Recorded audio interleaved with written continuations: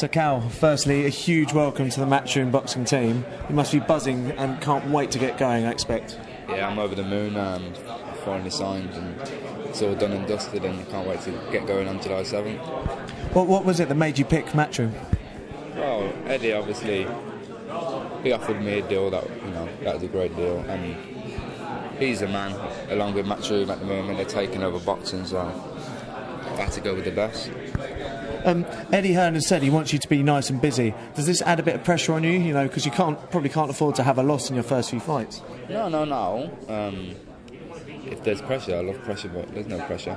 I'm happy that I'm going to be busy in the first half, from July till December, and we'll take it from there. But I love being busy. I'm used to it in the amateurs, so I'm happy to be busy. I mean, you're on the bill for the July 7th outing on the Kelbrook undercard, and Eddie Hearn has said again that he wants a big build-up and he wants a big first performance from you.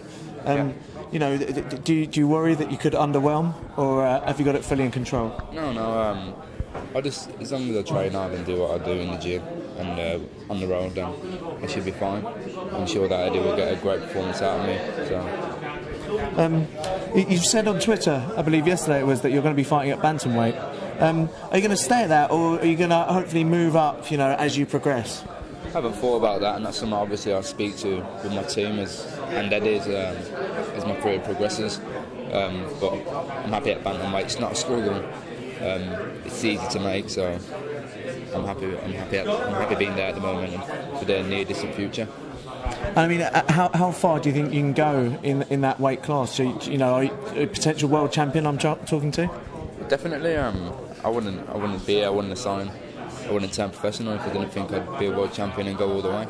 That's what I'm looking to do, and I'll be looking to do it obviously fairly quicker than a lot of the guys in other weights. And where do you hope to see yourself in 12 months' time? We'll see what Eddie has in store for me, but we'll be looking at things like British titles, I think, and then take it from there. And obviously you've been on the GB squad. Was that part of the podium squad you were part of? Yeah. I was on the podium squad for 5 years. I was on the development squad for 2 years before that. So I was involved with GB for a very long time, and I had a very successful career with them. I had a huge amateur pedigree, and I thank them as well for everything, for getting me in this position now. I mean, obviously you said you're part of the GB squad. Are you still going to be rooting for them and your mates at the Olympics? Oh, definitely, yeah. All of them are my mates, so I'll be rooting for them. And you can't forget that I'll be rooting for the girls as well, because we've also got women boxing, so hopefully they all do well. And talking about how well they'll do, tell me, who are the potential medalists, and who should we keep an eye on? I've been asked this so many times, but there's just, all of them are capable of medaling.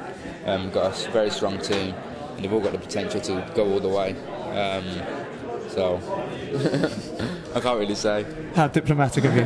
Well, great to have you as part of the Matchroom team, and congratulations. Thank you.